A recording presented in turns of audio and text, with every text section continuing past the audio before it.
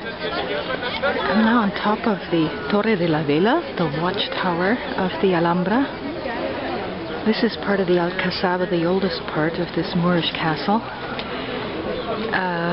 Behind this first portion here is the palace of King Charles V. In the background here we have the gorgeous Sierra Nevada against the sun. A bell tower here, and a phenomenal view over the entire city of Granada.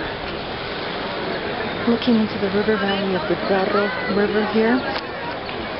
The Abadia de Sacromonte Abbey in the background here. The Albaicin Hill, the old Moorish quarter of the city.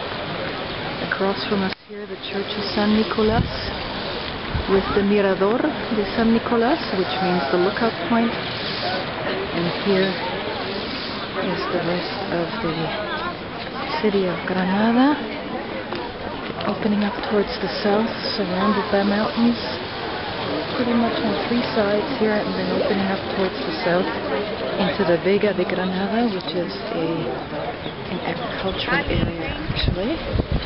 And this is actually the way down from the Alhambra, down here through the forest into the city when you end up on the Plaza Nueva, and right here the Cathedral of Granada, where the Catholic monarchs Ferdinand and Isabel are buried. There we go.